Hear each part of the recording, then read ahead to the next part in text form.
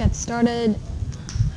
All right, just a brief review. We started a little bit of chapter 20th last Friday, so who remembers just a little bit what we covered? Chapter 20th, we're moving on toward short-term business decisions. But we haven't actually made any decisions or discussed any strategies yet. We just talked about simply the concept of information, and specifically what are the information that are relevant to decisions, what are the information that are considered irrelevant. Okay, so remember the keys in the first section of chapter 20th. Last Friday we went over the first section, simply talking about the nature of information. So sometimes different activities, costing information and revenues, sometimes they're just not relevant to specific decisions that we're making in the future. So we do not necessarily need to look at all the cost information for various types of products, but if we're just deciding, for example, which product, whether we want to outsource a department or whether we want to process something further, we just need to look at the relevant information that relates to, specifically, that links to those decision-making process. Okay, so relevant information, we have some of the characteristics of relevant information. Those are the costs that affects future decisions, not the costs that you readily paid for last purchase transaction of a truck. Remember? We talked about a truck example. If we want to purchase a new truck, we probably also want to trade in our old truck. So the information that is relevant to that decision, where to purchase the truck, where to trade in the truck, depends on what money we're getting in the future and what's the money that we're actually paying for purchasing the truck. It's not relevant to any of the information of the old truck purchasing transaction because those are the cost information that you readily made in the past and doesn't affect this current decision. Okay, other irrelevant information, for example, if it's a fixed cost that occurs no matter what. If you trade in this truck, whether you purchase it from this vendor or the other, you still have necessary fixed costs that always occur, which is irrelevant to this decision making because that part of the cost doesn't change. So those are considered irrelevant costs. Okay, so last week we also talked about the cell phone example. Remember, you want to purchase iPhone 5, or you can purchase it from AT&T or from your friends if they have an excessive one that they're not using. The cost you may be purchasing these different iPhones from different vendors could be different. So this is the information that you need to collect to help you make that decision. So to sum up, the keys to making these short-term decisions that we'll be introducing in this chapter, these six different decision makings, all of them surrounds on these two keys. First of all, you just need to use the relevant information. Sometimes fixed costs doesn't need to be considered because it occurs no matter what. There's also some portion of fixed costs that you could be able to avoid, so those are still relevant information. Other keys, contribution margin approach. So remember that last chapter we break down cost into variable, into fixed. This is useful for all these decision makings that is introduced in this chapter. So you may be determining what is the contribution margin for this product, for the other product, which ones are higher, which type of product that you may want to emphasize more in the product mix decisions. Okay, so all these 6 decisions seems a lot to consider in details when you go through the chapter, but really the theme of all these decisions surrounds on these 2. What is the relevant information on the cost and revenues that you will be paying or receiving later on? What is the contribution margin you're getting from these decisions? How does it change among different alternatives? And then basically what we're doing here for all these 6 decisions is a cost-benefit analysis. What we're paying weighing against what we're receiving. Is the cost that we're paying really worth it compared against the benefit we're getting? Is the profit high enough to cover the cost? So this is the general theme of all these decisions. Okay, so before we go into details, you have to keep this in mind. What we're trying to do here is evaluate cost and benefit. If cost is higher than benefit, obviously we won't be accepting any of the decisions later on we introduce in this chapter. Okay, so the first two decisions in the second section here. So this was an example we went over on relevant information, irrelevant information. First two decisions here, whether or not to accept special orders and whether or not to make your pricing decisions at this particular price or a higher level or a lower level depends upon some of the information, and you need to consider some of the factors here. So first decision here, whether to accept a special order or not. What are some of the things that you may be able to guess that you will need to consider if you're a manager? You produce regular products and now you have a customer that requests a large quantities of these products at once. Perhaps it beats all the 100 customers' orders, quantities, in quantities.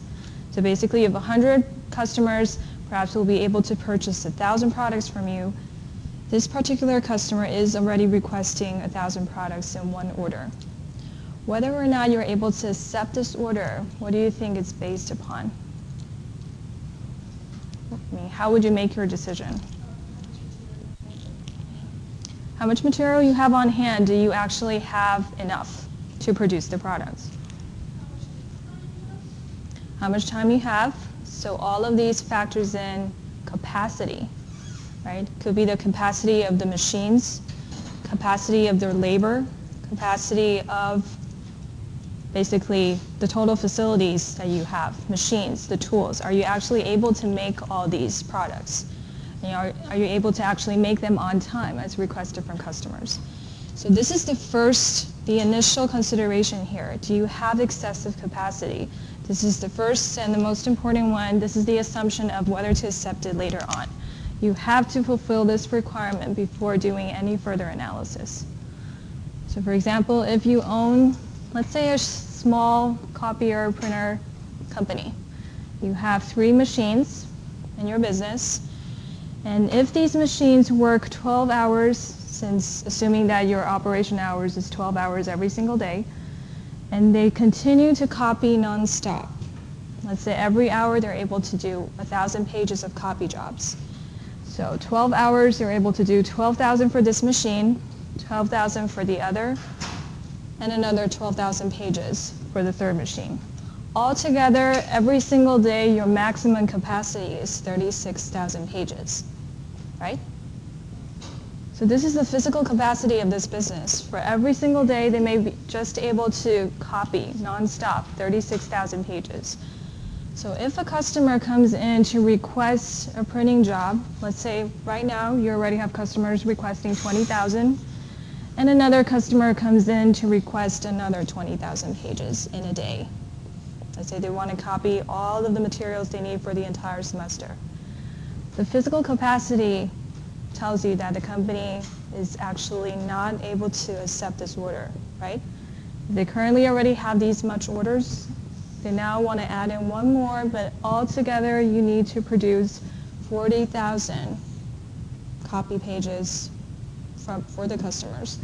The physical capacity here already is lower than the request from customers who may not be able to accept this order unless you are willing to purchase another machine to do this job. But if this is not a regular order that comes in every single season or on a regular basis, this is not worth it, right? So the first consideration here is whether you have enough machine, enough material, enough people to actually fulfill the requirements that the customer is asking. Now let's say you do have enough capacity. You have actually 4 machines. So what will be the next question? You do have idle machines there. You can fulfill the request. Now what if the customer now demands a lower price than other customers? Since right now they're giving you a large quantity of job here. And if before each page you cost, let's say 50 cents, now they're demanding each page with just 10 cents. So what would be the second question?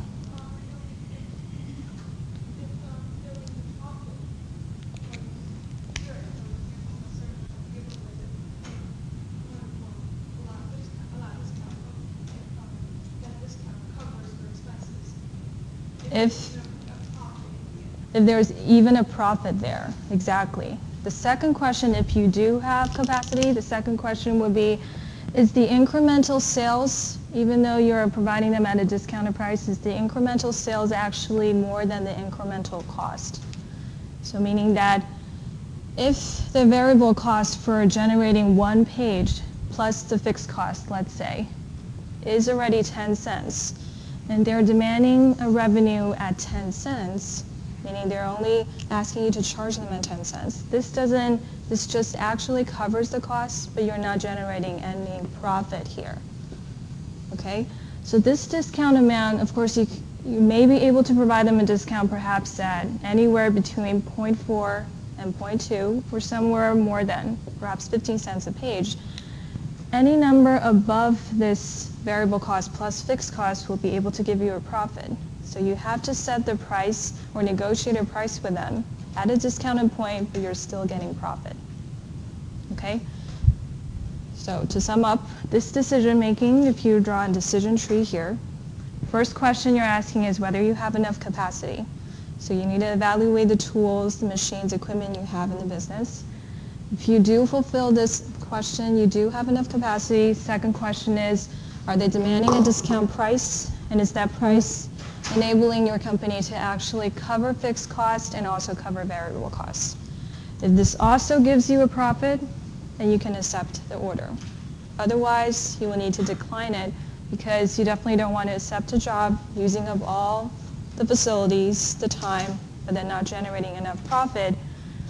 Perhaps if you don't accept that order, you just accept regular customer's order, you may be able to get more profit from that. Okay? So again, the first question here, is there enough capacity, idle facilities to help you fulfill this requirement? Even though it's a large quantities job, it's very appealing, but if there's no profit, then you still need to reject the special order. Okay, so if your company already reaches the break-even point, then to accept a special order, the decision is actually even easier because you just need to cover the variable costs that the special order requests. Remember, if the company breaks even, that means they readily cover the fixed cost. So as long as your fixed cost is within the specific relevant range, you're not bumping into a second range or a third range. As long as you're within the fixed cost relevant range, it doesn't change, and you may be able to accept this customer order as long as you cover the variable cost. Okay, so this is also using the concept we learned in last chapter. Remember, variable cost, fixed cost, this portion happens no matter what. So if you already have a break-even sales that covers fixed costs, covers variable costs at that point, any orders above that, you just need to cover the variable cost part because this is already covered from all the break-even sales that you made. So the deciding factor would be if the order goes beyond the cost of the first The relevant range? variable cost. Well, okay, say that again? So I'm saying the deciding factor would be if the order covers the incremental cost of each. Well, if your company already broke even, then the fixed cost is already covered. And if the new order that comes in does not bump your fixed costs into a higher range, then you just need to cover the variable costs and case close. You can accept the order. Okay? But if your company hasn't break even yet, you also need to consider fixed costs because you need to make sure that this order also covers fixed costs, not at a sales price too low that doesn't cover either one of them. Okay? So the general idea here is these two questions. Other side considerations would be if you have idle capacity, but the order is large to a quantity that actually bumps your fixed costs into a second range, then you need to reconsider this as well. Okay, but most of the problems you see in the chapter, unless it specifically tells you the fixed cost has a different rate after accepting the special order, you can assume that fixed cost is the same. So basically, variable cost is the one that plays the most important role. You need to obviously cover that, get contribution margin for each unit you're producing before discussing anything else. Okay, so these two questions. Other considerations, perhaps you may want to consider also would other customers know about this, right? So this depends on customers' relations, how well you're able to negotiate with these customers to ask them to either keep it to themselves, or you can set specific strategies that this discount is only for certain quantities and up, or for certain seasons, right? So to avoid some of these problems, you may also set some strategies, or some of the companies may decide just to not risk this and just set the price as the 50 cents and above. They don't want to provide discounted price. Of course, the risk is you may not be able to get this order from customer anymore. Perhaps you can reduce these risks. Okay, so these are just some of the considerations that management level will need to keep in mind before they make these decisions. Okay, this is the first one, special order. Related to numbers, the ones are definitely, you need to compare incremental cost against incremental sales. If sales exceeded, covers variable costs, covers fixed costs, that's the most important thing, you're getting profit, then this will lead you to actually accept the special order. Okay, now let's take a look at this example here. Going back to chapter 16 and 17, we had Excel DVDs examples. Remember, there's regular DVDs and special DVDs. So let's say that there's a customer that comes in to purchase a large batch of DVDs, 10,000 discs at once, and now they want to request a lower price. Originally it was $12 each, now they want it at $6.75. This is a huge discount there if we actually do accept this. So now the next question is, let's assume that the company already broke even, so fixed costs is not something that they need to worry about because that's already covered by current sales. If they want to accept this, then the only question left is whether this covers variable costs, right? So assuming the variable cost is $6.50, then they actually do cover variable costs for every DVD they're selling. So overall, they're still getting an excess operating income, $2,500, comparing the differences between the revenue they're getting and the cost they're spending, right? So the question here is, are they actually able to cover the variable cost after they break even? And so for this specific case here, we do actually accept this order because it covers the variable cost, you're able to generate profit, $2,500 at once. So perhaps other customers, if they just purchase 10 or 20 of them, you're only able to accumulate this profit after many sales entries. But now you're able to get this $2,500 at once. Okay, is this confusing or okay? So capacity is the first question. Second is whether the incremental sales covers incremental variable costs. And if fixed cost remains the same and it does cover the variable cost, then we can accept a special order.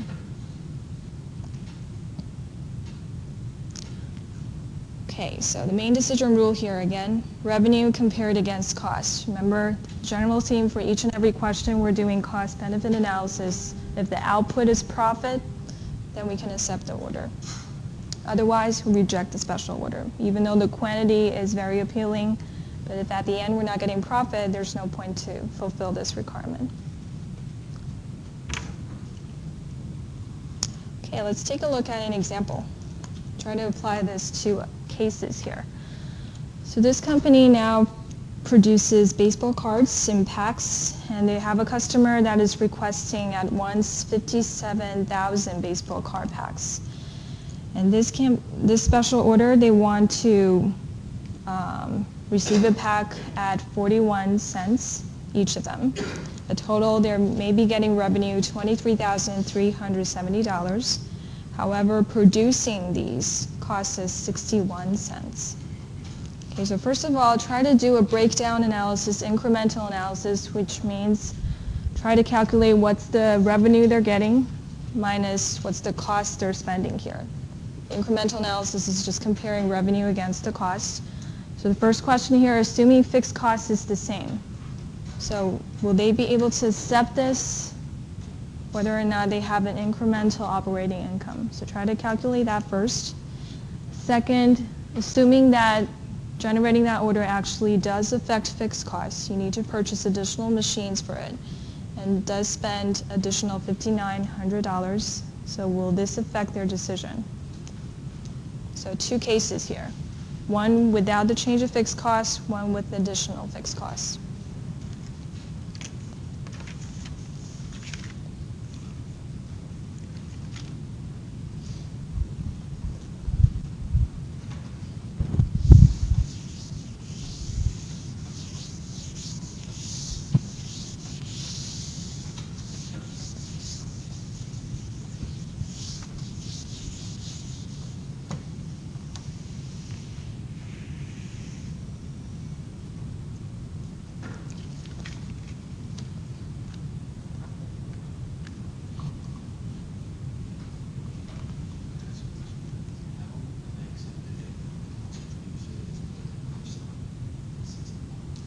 Remember that fixed cost is the same? So basically you need to compare variable costs. Okay?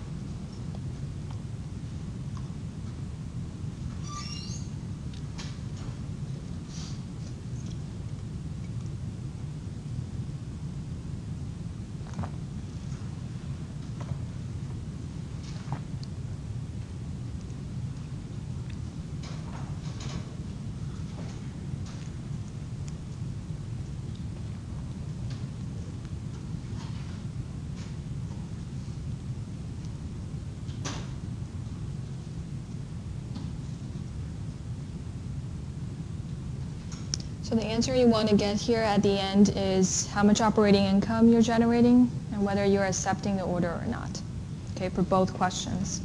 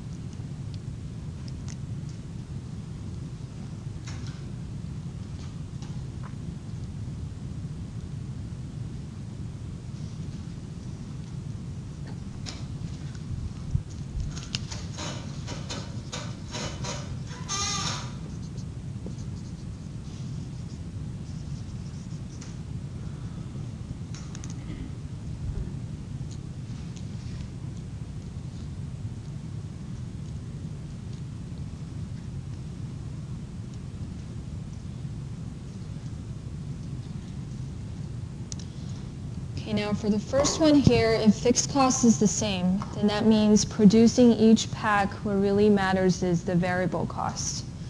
Okay, meaning that fixed costs, if you produce more products, it's just spread along each and every unit at a lower cost, but altogether the total fixed cost is the same. Okay, so what we really need to compare is whether the 41 cents per pack, that revenue you're generating, covers the variable cost per pack. So from the table over here, what is the variable cost per pack? It's variable overhead is 12 cents, but there's also direct materials, meaning that the more you produce, you have the more materials. So altogether, you have 0.13 plus 12 cents, and also the direct labor, add them all together would be 31 cents. This is the variable cost. Okay, so if fixed cost is the same, we don't have to worry about that. Just need to compare whether variable cost is higher or lower than 41 cents. So this actually is lower than, the cost is lower than the revenue you're getting. So for each and every one of them, you're generating 10 cents of profit, right? Because your variable cost is 31 cents, your revenue receiving for each and every pack is 41. The differences here is 10 cents, which is the operating income, or you could say the contribution margin you're generating from this particular sales order. If you actually accepted, the increase in revenue would be given to you from the problem, multiplying 57,000 packs by the 41 cents will give you 23,370. Then the cost, the incremental cost that you're spending to produce this special order, again, the number of packs multiply the variable costs. Remember, variable cost goes up as sales orders increases. So that is the floating cost that will go up along with sales. So after subtracting this from sales, you can determine that, okay, for this special order, if we do accept it, we're generating profit $5,700.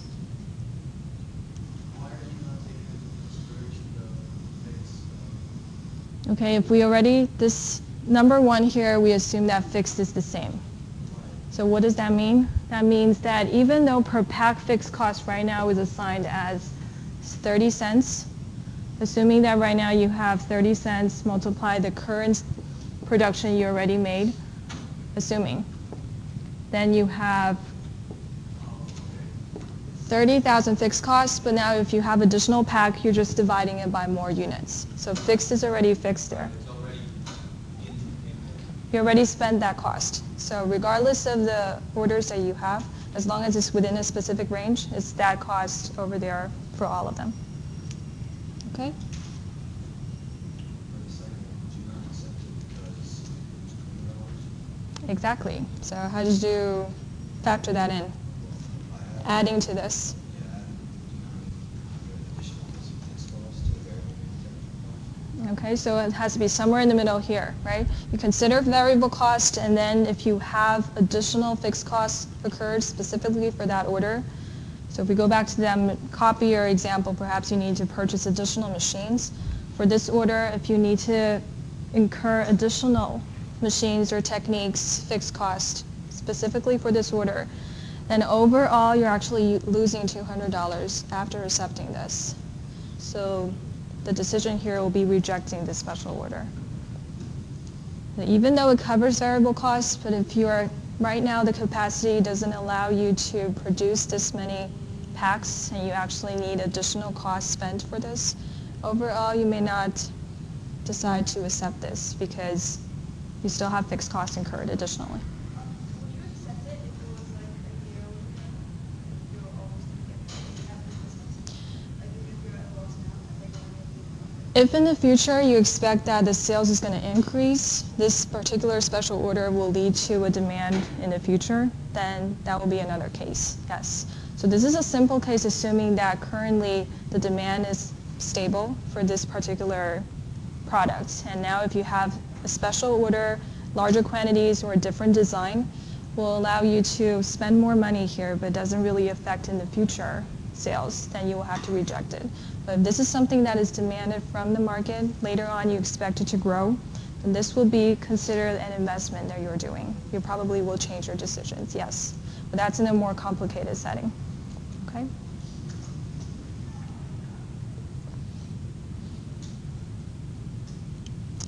Okay, any other questions? Now, a lot of the examples given in this chapter here, we're just assuming that the more we produce, we're actually able to sell the quantity that we're producing. Because remember, this is an intro class, so we're still keeping all the settings at a very basic level.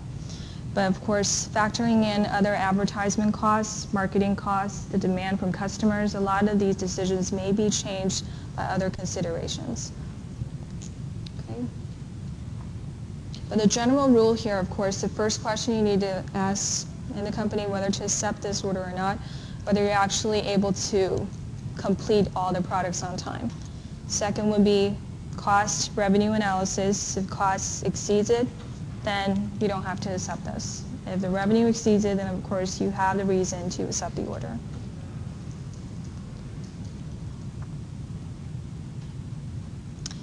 Okay, second, let's take a look at another decision here. How do we actually set the price for products? So to determine the price for a product, other than determining a target profit in your business for this season, other than understanding customers' requests for the product, some of these strategies here actually differs and varies, depends on the nature of the industry that your company is in. So for example, how the price setting for certain groceries, for the pounds of apples that you purchase, for the pounds of oranges, will differ a lot for how price is set for technology-related products. Okay, so whether a company is a price taker or a price setter, the strategies for setting the price is different. Okay, so what do I mean by this? Price takers typically are the business in the industry that produces products without very much different among their competitors. So it could be groceries, food business. Typically, for example, for me, if I go to the grocery store just to get some fruits, I usually don't do a bunch of analysis on which areas, the quality of the fruits, because I usually assume that the quality would not vary that much between ShopRite, Pathmark, Stop and Shop, right? Probably I would just go to the grocery store that is closest to where I live. But as opposed to this, if I want to get a new smartphone, what would you do? You would do some research on the advantages of these products. What is some of the features that you can see from this product but you don't get from the others? You have a uniqueness in your product which gives you more control on setting the price of your product. Okay, because the product you're offering to customer, at least you're making the customer to believe that there's a uniqueness in your product that you can't get from others, from competitors, as easy as if you get it from your company. Right? But for some of the food commodities, natural resources, really the products they're offering to customer doesn't vary that much among the competitors. So for these business, when they set the price, typically they go backwards. They need to know, first of all, what's the customer's request for the product? What's the desired profit? And then they set their target price. So remember we actually talked about this in chapter 17. Target costing, target pricing approach, this typically works for price taker companies. For the companies that doesn't provide products as special as compared to their competitors, if really the uniqueness is not that obvious, then they need to know what is the market price. Because if they go beyond this market price too much, the customers may not be willing to purchase the product from them. They may not be able to get their target sales at all. So the price setting can't differ that much from the market price. Then they figure out what's their profit. They strive to meet this target cost in order to get this target profit. So this is the strategy usually used for price takers. As opposed to this, for price setters, since their products is a lot more unique than their competitors, they have some of the features that other companies may not be able to provide, they may be able to first determine what is really the cost that they're producing their products, and then add up their target profit, then set the price. And it could somewhat differ from customers' demand, because if customers believe that this product is better than others, they may be willing to pay a higher price, even though it's not originally their requested price. Okay, so the first strategy here for price takers, again, we usually follow the target cost approach. So what we mean by target cost approach is, first of all, understanding what is the market price the customer is demanding. Work backwards to try to meet the target cost in order to get that target profit. Okay, or the other way around, you get the market price first, and then you minus your target full cost to figure out what is the desired profit that their company is able to get in this season or future seasons. So this approach works better for price taker companies because, again, their products doesn't differ that much among competitors.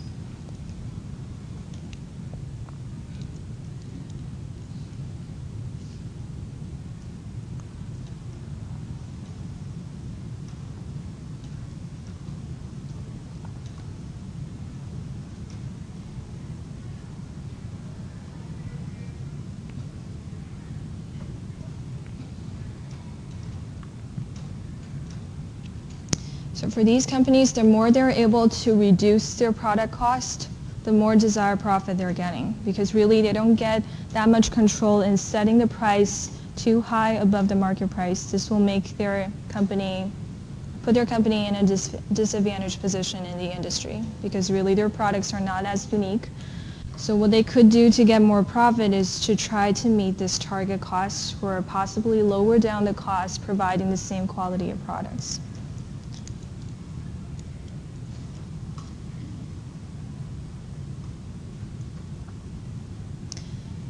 Okay, now as some of the other considerations they may be able to get, of course, lower down the cost. You look at it in different aspects. You have fixed costs, you have variable costs. You may be able to cut down some of the machines cost, or of course some of the other variable costs on materials, on the workers that you hire, the pay rates. All of these strategies will help the price setters companies to try to maximize their profit. So not going toward the road of setting a higher price, but try to lower down the cost in different areas.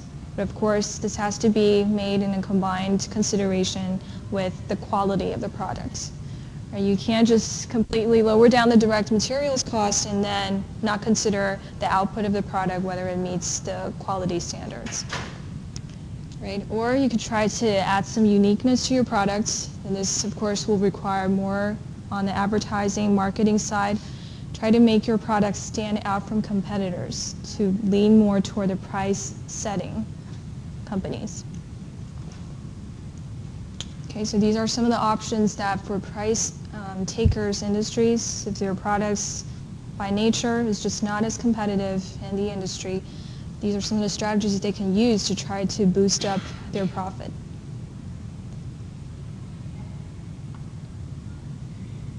Okay, what about price setters? So price setters, as opposed to this strategy, since their products are more unique, has some of the functions that customers may believe other vendors, other providers will not actually provide them. They determine, first of all, what is the manufacturing cost.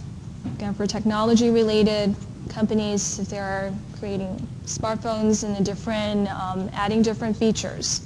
For example, not just going onto the internet, but add in some of the fancy features that other competitors doesn't have. Then what is the cost they need to manufacture the product is the first consideration they need to make. And then what is the desired profit? What's their goal? But of course, at the end, they can't set a price ridiculously high. They still need to refer to customers' demand. But it's just that customers' demand is not a strict strategy that they actually have to go toward, or the customer's demand is not actually the fixed price that they have to set their product's price on. So they actually have more control over setting the price if they're able to make customers believe that they have specific features that other competitors doesn't have.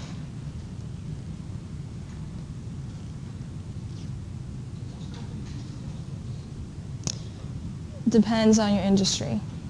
Okay, so if you're able to combine with marketing strategies, advertising strategies to really focus on some of the strengths of your product that other people will believe that this really is different from the competitors, then you're leaning more toward the price setting side. But again, in nature, food business really is harder for them to do that because it's necessity in everybody's lives, right?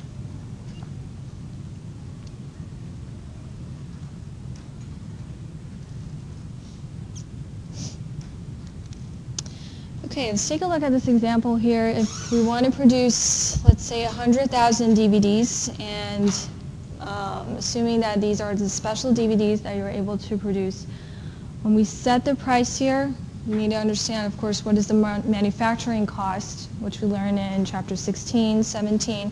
How do we break down these costs and then combine them at the end, mark up a price to determine the retail price for each and every product.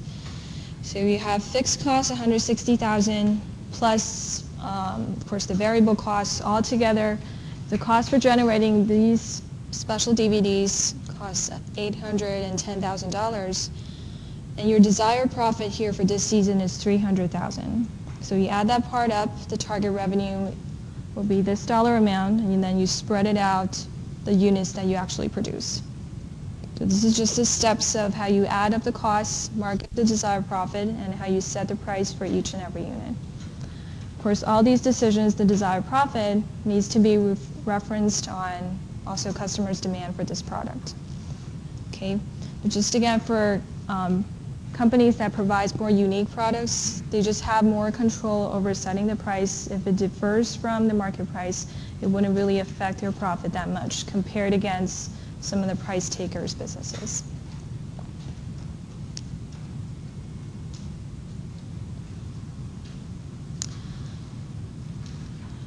Okay, so the decision rule here, general rule is what types of business what types of company this specific business is in.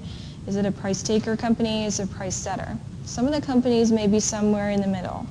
You may have some of the products that really is not that unique as others. You may have some of the products that really is their core advantage, competence in the business.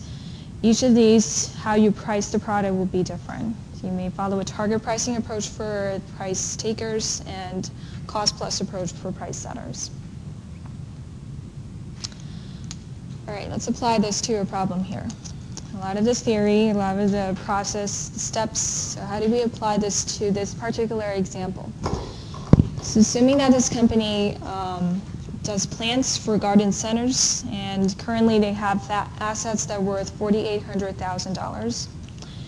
Now the fixed cost for producing these plants and maintaining these plants cost them $600,000. Variable costs for each of the gallon-sized plant cost $1.35. And currently their producing volume is 470,000 units. And the competitor offers $3.60 for each of them. So this implies that this is the market price that the company, that the customers will be requesting, $3.30. So that's the market price, and you know all the cost information. What will be the target cost for this company? That's the first question. So it tells you that how we determine the target profit is 10% of asset. So you use 10% times the 4,800,000. That's the return on assets. Determine that first and then try to calculate what's the target cost that a company is aiming at getting in order to get the target profit.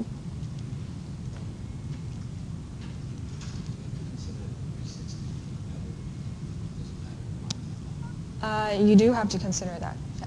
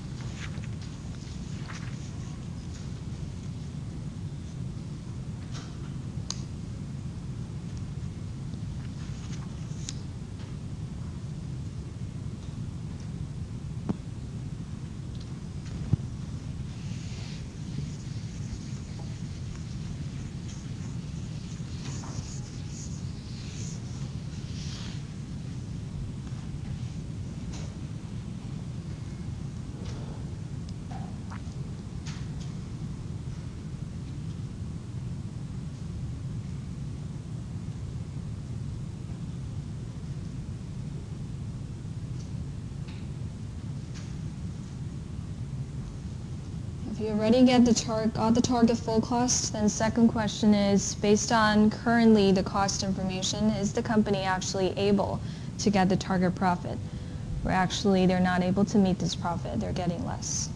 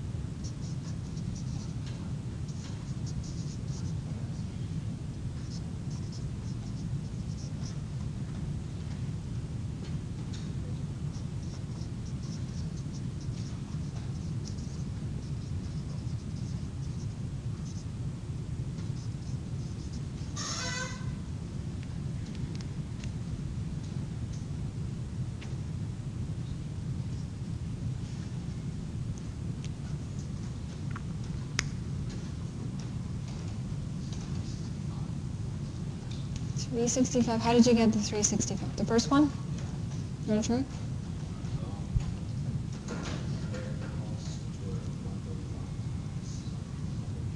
Okay. Okay.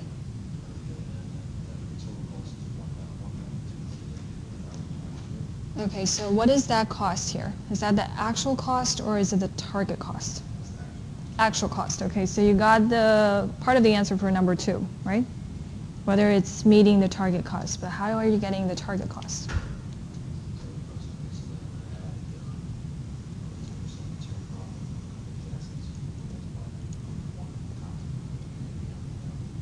Okay.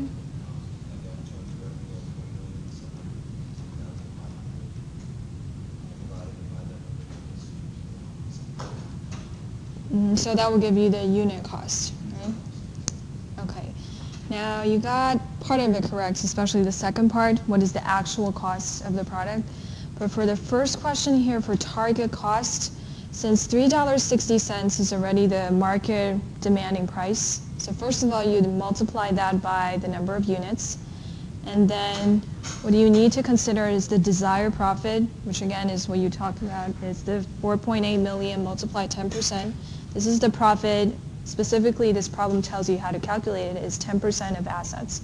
It could be other ways. It could be 10% of the sales price, 10% of assets. Depends on the problem. They will specifically tell you how to calculate the desired profit or directly give you the number. So the desired profit here is $480,000, but the current market price is $1,692,000. So you subtract that desired profit from the market price, your cost, this is the target, your goal should be somewhere here in order to actually get this desired profit. Okay, so to get the target cost, you just need to compare what's the market price against your desired profit. So the difference between the target cost and target profit is just a switch around? Yes, it's just a switch around. So it depends on which information you have first. Some problems will ask you what is the target profit. Some problem will ask you what is the target cost. You will have either one of the information to determine the other one. Okay. So once you get this, then it comes to what you calculated for the second question. What is the current cost that they're spending on producing these products? So the current cost, you have variable costs, you have fixed costs. If you add them together, this gives you 112, I don't know, you even know how to pronounce this, like 4,500. And all of these compared against the target costs, which we got in the first question, what does it tell you? This 4,500 compared against the previous number. So you're able to, are they able to meet the profit or not? No, because they're spending more, right? And how much more? You can just subtract this number from this. This is the current cost that you're actually using to produce these products. This is the goal that you're trying to meet. So right now, the current cost is too high. So companies can either try to cut down the fixed portion, try to cut down variable costs. If they don't want to go beyond the current market price, they need to some way try to cut down the cost in different areas. Okay? Now the third question, what was it? So third question, we want to have a reduced variable costs and try to see if we're able to actually meet the desired profit after cutting down some of the variable costs. Right? So since from the first two you already know the current cost is too high, it's above the target full cost, then for the third problem here, if we're able to reduce just the variable costs, assuming fixed cost is the same. So if we compare the reduced variable costs against the target, which is the goal of our cost in order to get profit, you realize that the new target fixed cost should be $648,000. So you can also not calculate the target fixed cost. You can also figure whether this lower down variable cost actually meets desired profit if you just calculate overall what's the operating income you're getting. Okay, so this is one way, or you can calculate the operating income and just compare against the target income. Either way, if your fixed cost here, new target fixed cost is actually higher than the current fixed cost you're getting, then you know that if you reduce this variable cost, you're actually able to meet the target profit goal. Okay, so meaning that if we reduce the variable cost, that will be the new variable cost we're getting. Remember from the first question, we calculated our target cost. So then the target fixed cost should be $648,000. It has to be somewhere below this in order to meet your profit goal. And then if you compare that against the current fixed cost you have, your current fixed cost is lower than the goal. So we're actually able to meet the profit goal if we actually reduce variable costs to this amount. So again, you can compare the fixed cost, or you can just simply compare after reducing the cost, what's the operating income you're getting.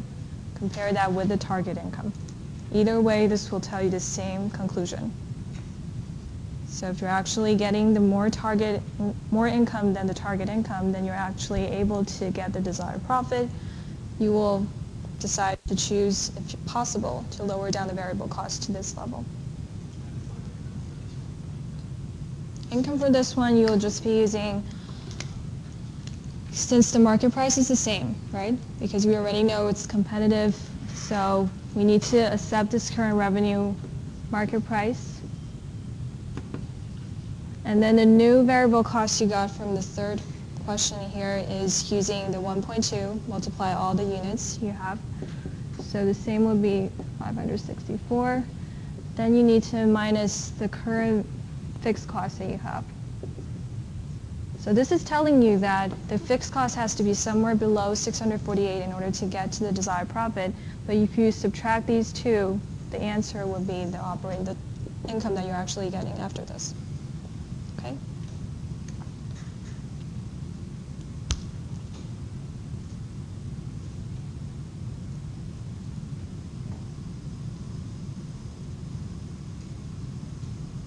Okay, so to sum up this decision here, basically for price takers, price setters, depends on how unique your product is. Usually how you set the price, the strategies are different. This particular problem, if it tells you, for any problem, if it tells you the current market price and they have to accept it, that means they're more toward the price taker side.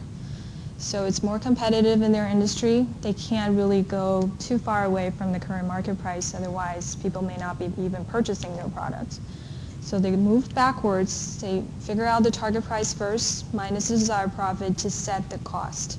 So this question here, they're trying to rearrange the cost in order to meet the profit by reducing a portion of variable cost. So as opposed to that, if you're a price setter, you have actually innovative products, technology related, it's easier for you to actually have control over sales price because your product is special. It introduces some of the functions that your competitors does not have.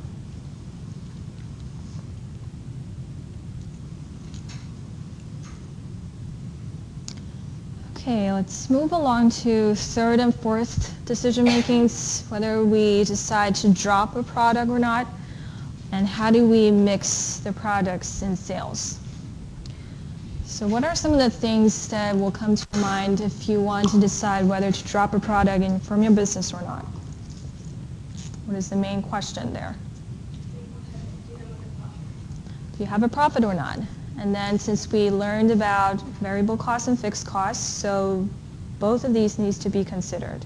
Remember, sometimes, just like how we decide on special orders, if the fixed cost is the same, then really what matters is variable cost. Is your product actually getting any contribution margin or not? If you're not getting contribution margin, then it has to be a definite no. Drop it, meaning to drop the product. Because if you're not getting any contribution margin, then let alone covering fixed cost. Okay, so let's say the company has these two products here. What are the information you can actually catch from this? Well, the upper part tells you all the sales, variable cost, fixed cost. What about the last line? Operating income. So for this product, we have a plus operating income. For this, we have a negative one. Now, sometimes negative doesn't necessarily mean you have to drop the product. Okay, so in more detailed sense, we need to compare whether this negative mostly comes from fixed cost or contribution margin, or the variable cost part. So the first question will be, whether or not this particular product is actually getting contribution margin or not. If this number here is also negative, then you can just decide to drop the product, because your sales price, basically if this is also a less unique product, you have to accept the market price, and you're spending too much cost on producing the product, not in each and every area. You can't easily find areas to cut down the cost. If this part is already negative, then you can just decide to drop the product as a whole. But for this particular example, you have a plus on contribution margin, but after considering fixed cost, you have a negative operating income, then we need to consider further. Some of the things we need to break down the analysis, where exactly did this minus 420 come from.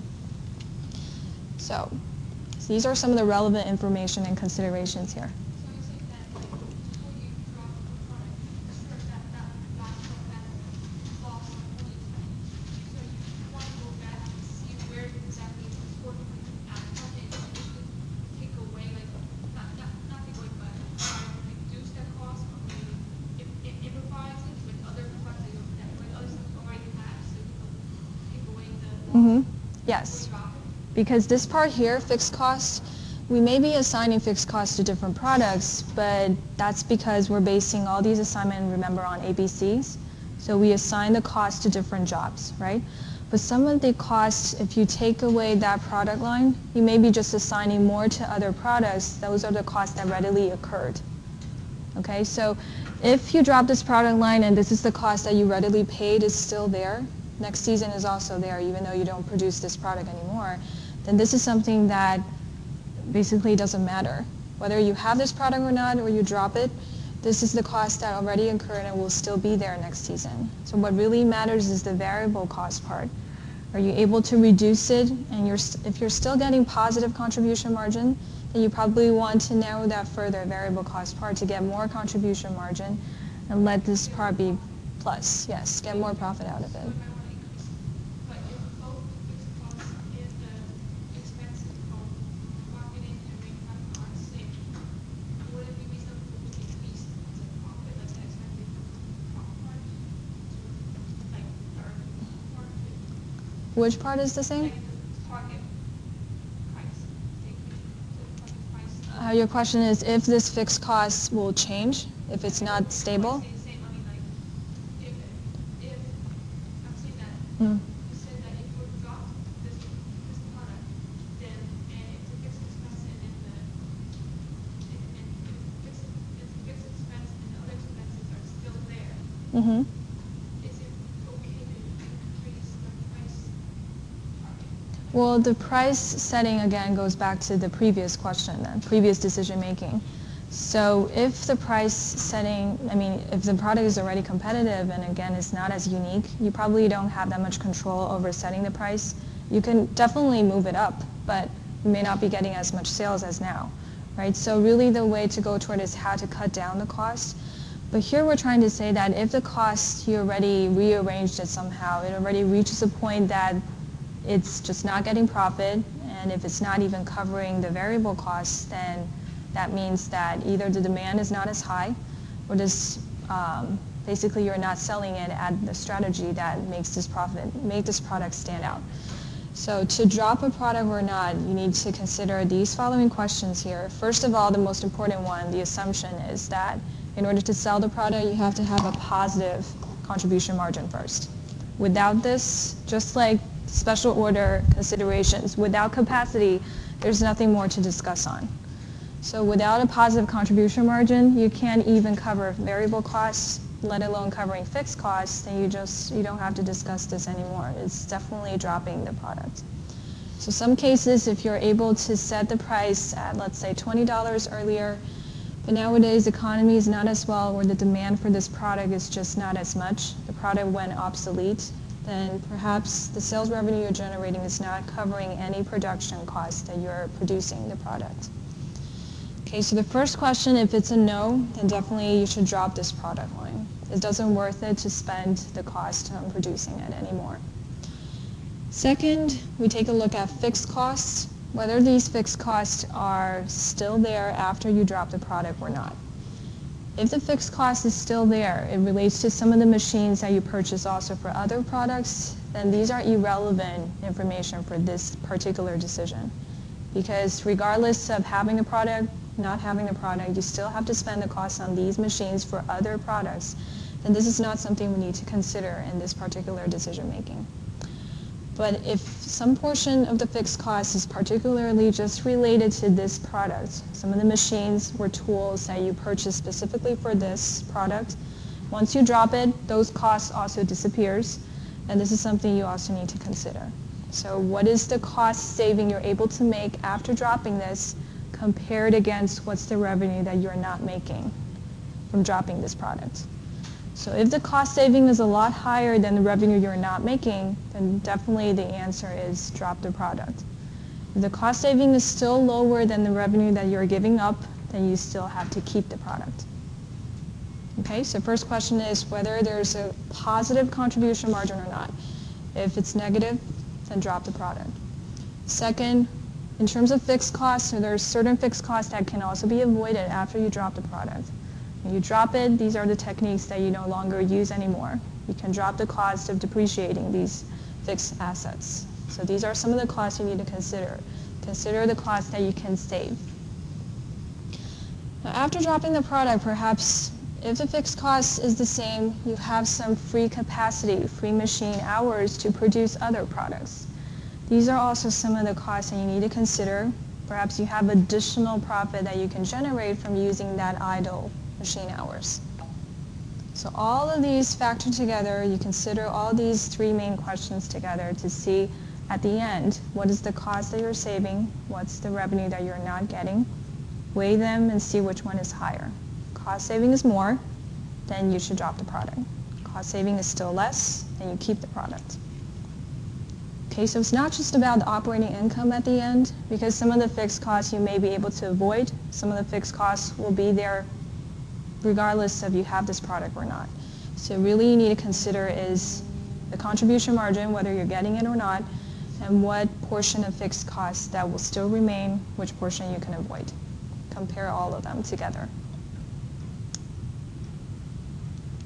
Okay, so main decisions here. After knowing that you have contribution margin, then evaluate cost saving and the revenue that you're giving up. So some of the decisions here, if you want to make the dropping decision, so which one of them do you need to consider? Are you sure?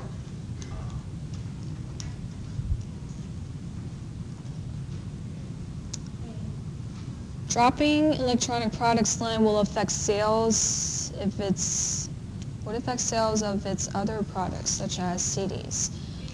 So this is also something that if you drop this product line, why would we need to consider this? So if you go to a department store, let's say women's department store, you have clothes, shoes, jewelries. If you decide to drop the jewelry section, will you lose some of the customers if they come all together to purchase all of these products? So this is also some of the analysis side that you may want to consider. How would dropping this product line also affect other products? How would that affect other products' contribution margin? Okay, so A is necessary. B, the costs it would save by dropping the product line. Definitely. The variable cost, the fixed cost. C, the revenue it would lose from dropping the product line. The revenues it will lose from dropping the product line is yes. So it is all, yes. Just want you to think a little bit further. Okay, so it's actually all of them. Why do we need to care about the revenue? Because you remember we're weighing what is the cost that we're saving and what's the revenue that we're not getting after dropping it. Right? If you have this product here and now it's getting you negative operating income, you want to weigh if you drop the product, what's the cost that you're actually saving. You're saving some portion of variable cost. You may be saving a portion of fixed costs, may not. Depends on different products. So the answer is actually all of them, yes. Don't be confused by me. Be able to decide this. Okay, so I know so far all of these decision makings, it seems like a lot of considerations, but really the overall theme is just weighing what you're getting against what you're spending, right? Or for this particular drop decisions, what you are not getting, the revenues that you're losing, that you're giving up against the costs that you're saving. Which one is more? If you're saving more costs, then definitely do not keep this product, just simply drop it. If you're still getting more revenues, okay, it's a matter of fact that some of the variable cost is too high, maybe you can still try to reduce the variable costs and try to make this operating income between this revenues and the costs a little bit wider.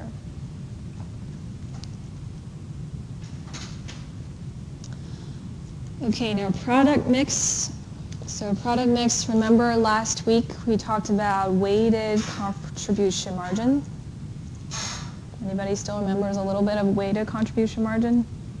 What's the first step when we want to calculate a weighted ratio? Of course, you need to know how many products you have and what's the specific contribution margin you're getting for each product. What do you time that by? Remember sales mix. It could be 1-to-1, it could be 3-to-2. For every 3 products that you're selling, how many of the other products you're selling. So that sales mix information affects the total contribution margin you're getting for your business. How do we decide which types of products that we want to emphasize more than others? This depends on the physical capacity that your business has, how many machines. Remember the copier example, if we just have 3 machines, each and every one of them, you're just able to use it for 12 hours. How are you able to use them wise enough to generate the most profit?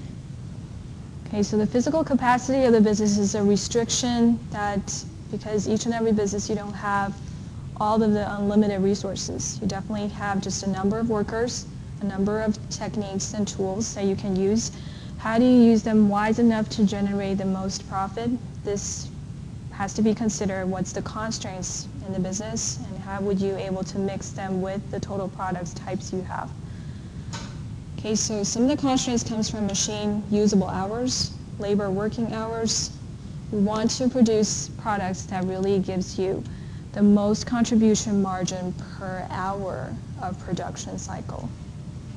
Okay, so meaning that you may have Excel DVDs, special DVDs. If you look at one unit, perhaps each unit of Excel DVDs, regular ones, you just sell them at $10. Special DVDs, you're able to sell them at $50. But each and every hour, you're just able to produce specialty DVDs, 10 of them, but you can actually produce Excel DVDs at a higher volume, let's say 200 of them.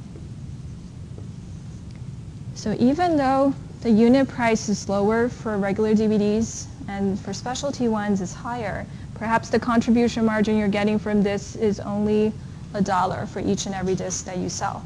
But overall, every hour producing these regular DVDs, you're able to get $200 out of it if you're able to sell all of them. But for this, let's say the contribution margin is $5.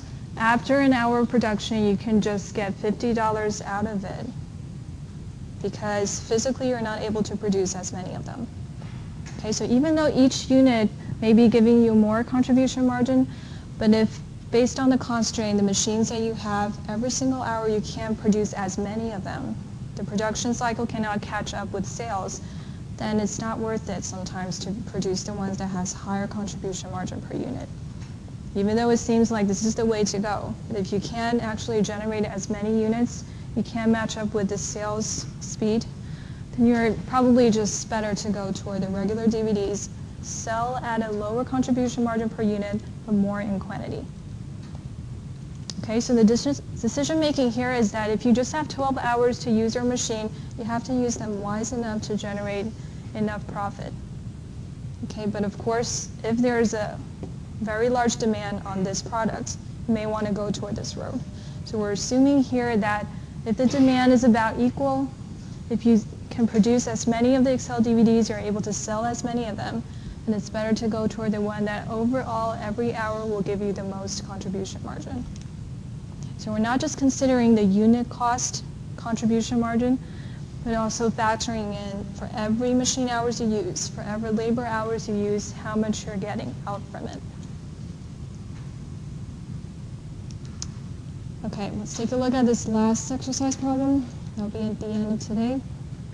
So if you just glance through these three departments, the sales information, expenses, operating income, and assuming that all the fixed costs here are avoidable fixed costs, meaning if you drop the department, that cost disappears.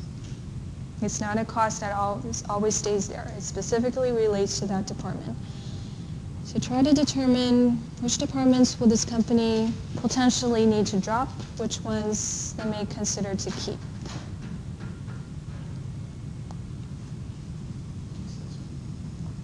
Accessories has the red flag there, operating income 18,000. But if we look closer to costs, what else information can we get from it? First of all, contribution margin, right? Does it give a positive contribution margin? $8,000, right?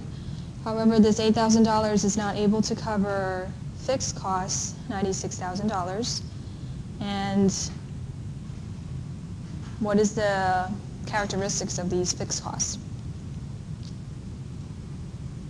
Does it remain there in the business, or does it disappear after dropping it?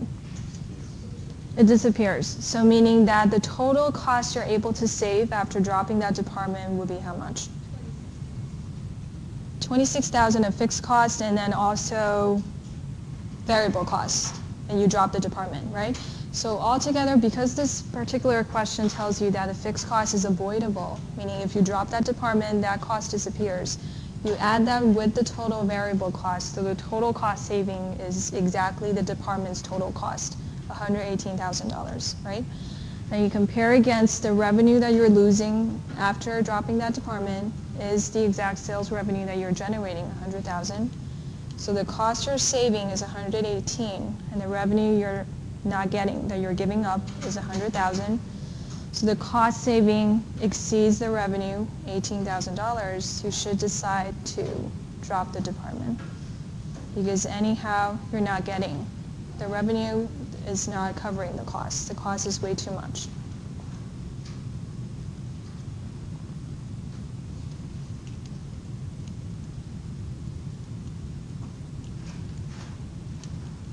So if this question, if the fixed expenses is actually unavoidable, it's always there, then the question, the answer may not directly be dropping the product. You have to consider further. Because if the cost is actually unavoidable, then what you really need to determine is whether there's contribution margin or not. And for this problem, there actually is contribution margin, $8,000, right? So this means that even though the operating income is negative $18,000, if you're trying to boost the sales more, you're still able to cover the variable costs and fixed costs later on. You can't just exactly decide right now whether to drop it or not. It's not that definite.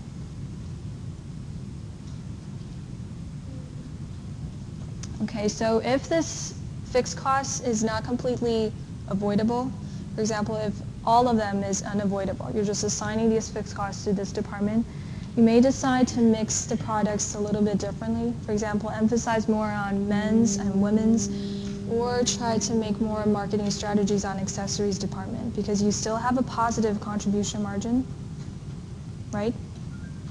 And the fixed cost, whether or not keeping or dropping the department, is always there. It's not avoidable. So this is a case that it is avoidable, so the total cost you're saving is $118,000. But if the fixed cost is unavoidable, the cost you're saving is just $92,000 if you drop the department. So you still have $8,000 differences between the sales and cost saving. It's still a plus, the contribution margin. Okay, so you can't just directly make the decision of dropping it. It's not that certain, because the fixed cost is avoidable, is unavoidable there.